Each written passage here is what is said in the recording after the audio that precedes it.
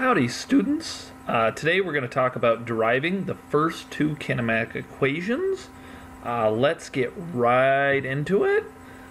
So the first one, first of all, I want you to note that, and I'm going to try to write a little bit more clearly here, x minus x naught is delta x.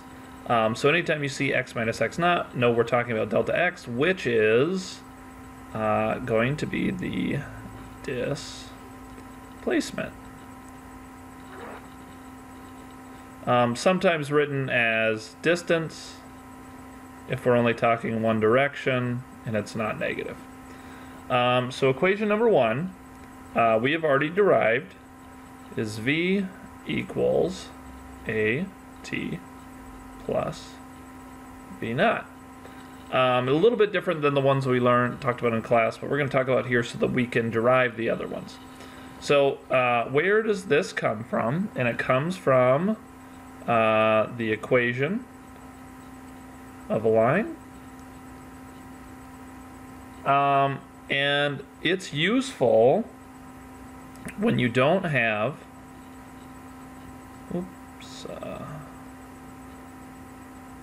when you don't have or need the displacement.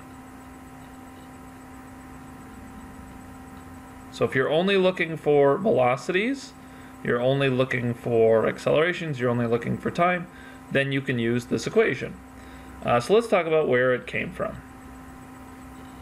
It came from our velocity time graph. If this is our v, or our final velocity, and this is maybe our starting velocity, initial velocity, and we have constant acceleration. So again, constant acceleration is going to look like a nice line. We know if it's a nice line, we can use the equation of a line. So our y equals mx plus b. So we have y, which is our v, equals our m. Remember, m is the slope, and if it's the slope of velocity over time, that is our acceleration over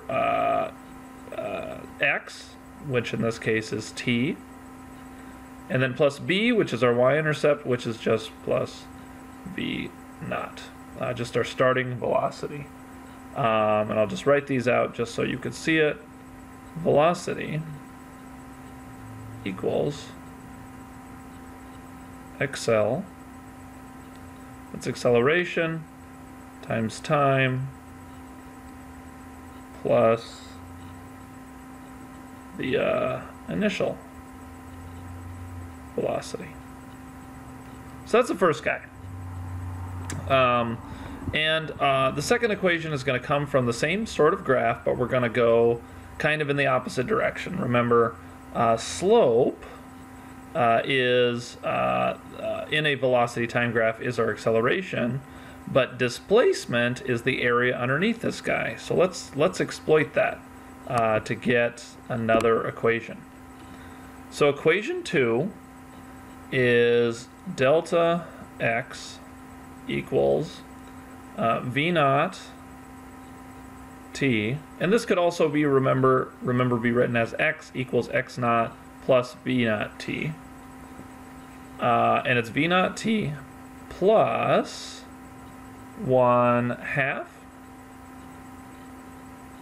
a t squared. And we're going to talk about where to use it, and it comes from again the area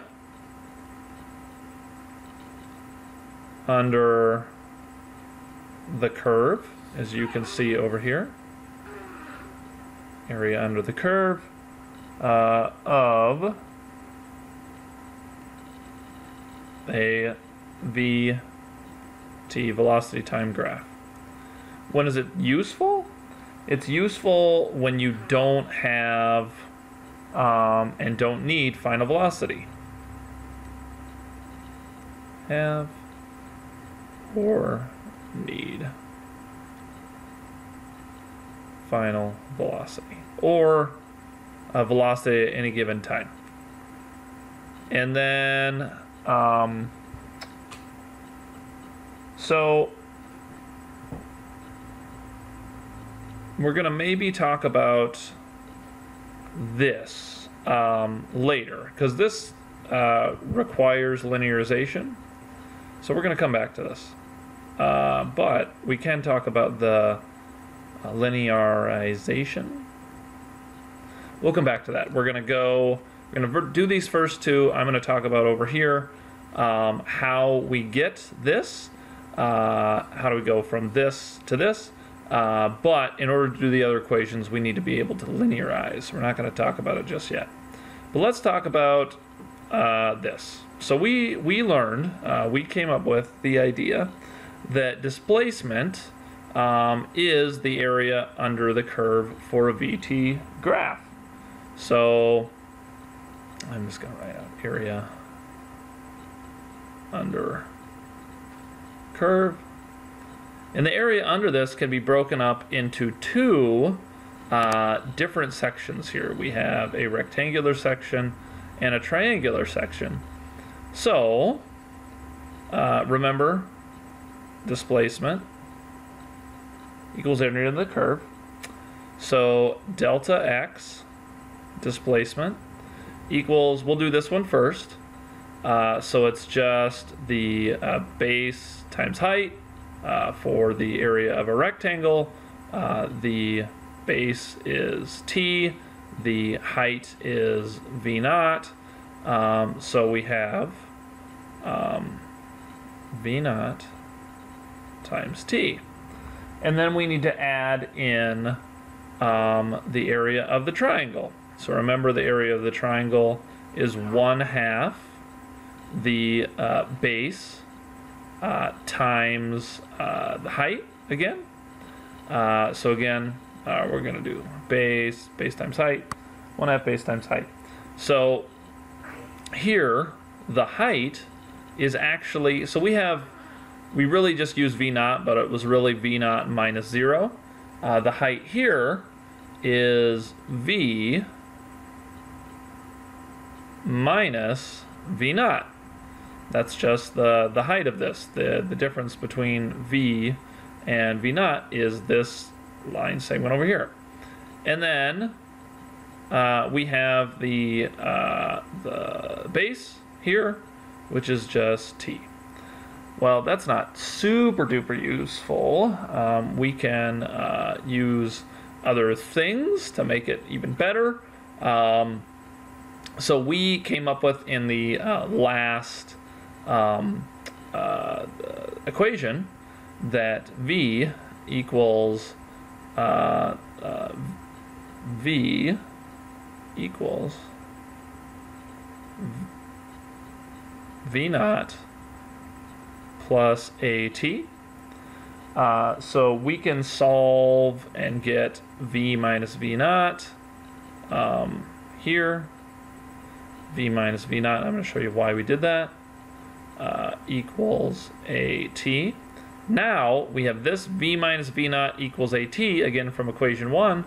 We can plug that in here, and we get delta x equals v naught t plus 1/2 a t times t, or our familiar equation, delta x equals v naught t plus 1/2 a t squared, which is this guy right up here. And that's all the ones that we're going to talk about right now. We'll get more into, we're going to talk about linearization, and then we will get into the next 3 equations. But until then, you can look at my baby. So you'll note she is over 1 month old. One of the best things about being a dad is taking pictures and adding filters to maybe embarrass her with in the future. I hope you enjoyed this and it was helpful. Have a great one.